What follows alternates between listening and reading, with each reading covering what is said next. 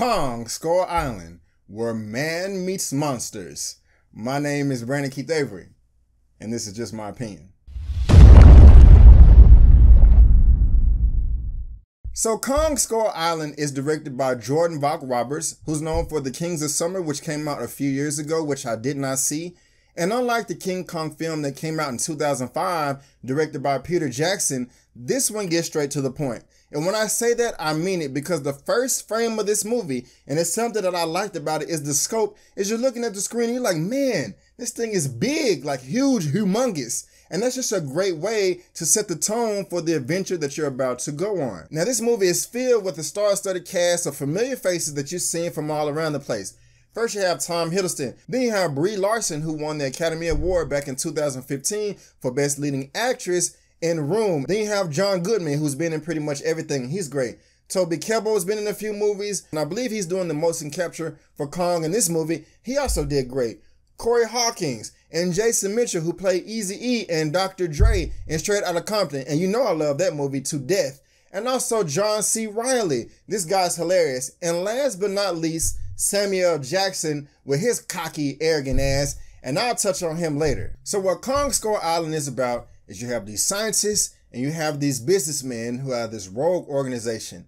And they come together and they discover an island and they want to go investigate and have an adventure. So they grab up a bunch of men and they go over to the island to investigate, not knowing what's really there. Or do they? And when they get there, the shit hits the fan, and just like John C. Reilly says in the trailer, we're all gonna die together out here. You shouldn't have come here. Yeah, you probably shouldn't have come here. Now, just touching on the characters a bit more, I love them all. They all had a great stake in the game. They had a great stake in the fight. I love John C. Reilly, and I also love Samuel L. Jackson to a point. And Samuel L. Jackson is his normal Samuel L. Jackson cranked up to 50. He's a soldier and he wants to serve and do right by his country. And for a while you like that and you respect that. But then the guy just turns into this complete asshole that knows it all and doesn't want to listen to anybody and just throws logic and reason completely out the door. And you're like, Sam, what are you doing? What are you doing? Why? I mean, seriously, it gets to the point to where you want to jump in the screen and punch this guy in the face yourself. Like, what the hell is wrong with you, dude? I mean, he's just one of those people you can't convince there's a fire even when his head is burning. I mean, his head could literally be on fire. Sam, put the fire out. Your head is burning. No, my head isn't burning. The sun is just closer to the earth. And that's what it is. I mean, you're going to be like, really, dude? Really? Come on now. But that's his character. I liked him in the beginning. He was a strong, steadfast character, but he can turn into a complete moron later on to where I didn't want to get behind him at all. Now, like I said, the scope is huge in this whole movie. I mean, it looks big. Try to see this movie in IMAX 3D, the biggest screen as possible. It is worth your money. And something else that I like is just a lot of the small details that most people don't pay attention to. And that's just the way the film is shot and framed and the way they do slow-mo and tied in with all the effects and whatnot. It's just really cool just seeing a bunch of soldiers on a ship walking to the helicopter in slow-mo. It was just cool. It was epic. It was nice to look at. To see helicopters hovering over the water in slow-mo with the blades going boom, boom, boom, boom, boom, boom. I don't know why, but the blades going back and forth, they look badass. I mean, I kind of wanted to learn how to fly a helicopter after seeing this movie because what the director did in shooting it just made it look so cool. What's also great about the movie is how funny it is. Now, don't let that scare you. It's not jokes. These are funny moments because they're trapped on the island and King Kong or Kong is going around, as you see from the trailers, knocking helicopters out. You got monsters over here, monsters over there, and blah, blah, blah.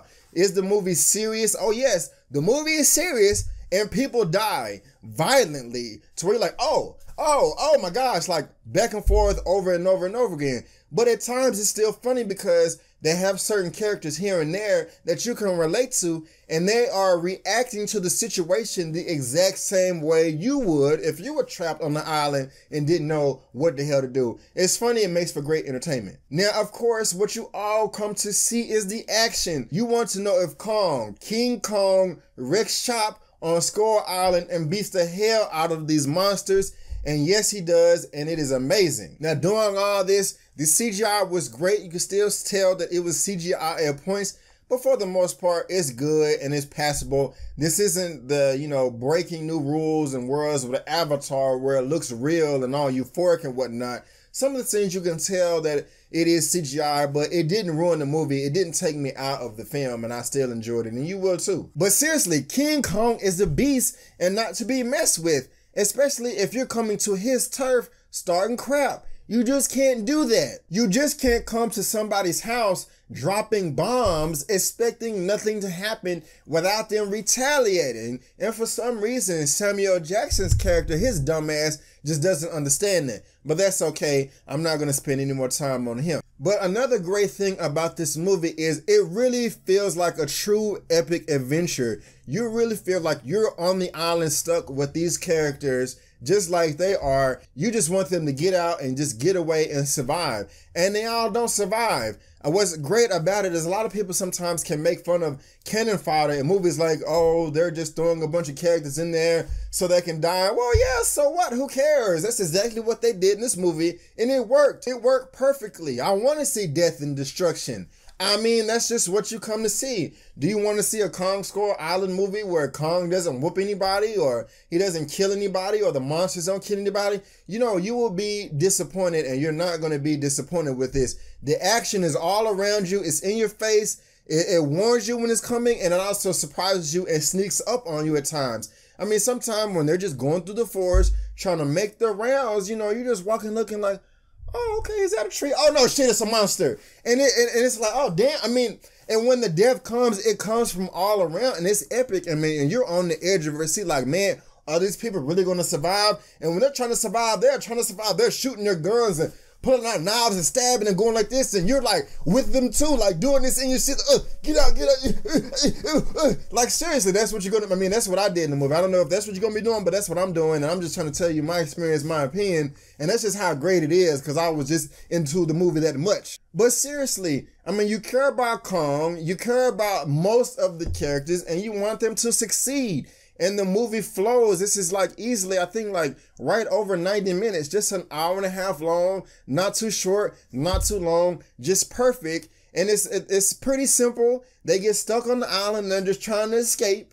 And that's basically it. And you're going to see some action and adventure inside of this here and there. And it's fun and people are dying left and right and you don't know who's going to survive. And I mean, it's a lot of fun and it's really hard not to love. And if you want to see King Kong go through and just whoop the shit out of all these monsters, I mean, you're going to get everything you want. You're going to have a good time just like I did. I'm not saying that this blew me away and it's the best action movie ever known to man. No, but it's pretty good and met my expectations, which were pretty mediocre.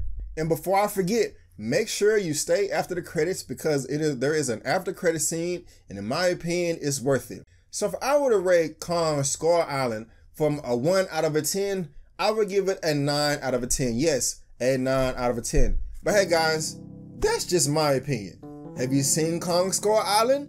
Do you want to see it? Have I turned you on? Have I turned you off? Do you agree with me or do you disagree with me? Let me know in the comment section below. Let's get this conversation going and keep it flowing. If you like this video, go ahead and give me the thumbs up. And if you didn't like the video, that's fine. Just leave me a comment below why and still give me the thumbs up. Since you're watching this on YouTube, go ahead and subscribe to my YouTube channel to get all the content that I have to provide in the past and in the future. Also guys, go ahead and like my Facebook page. There's a link for it in the description. And also you can follow me on Instagram and Twitter and all that good stuff. So guys, thank you again for tuning in for my review/opinion for Kong Skull Island. And go see it. It's a great movie. You're going to love it. And don't forget, before you go, that my name is Brandon Keith Avery. And that's just my opinion. Peace.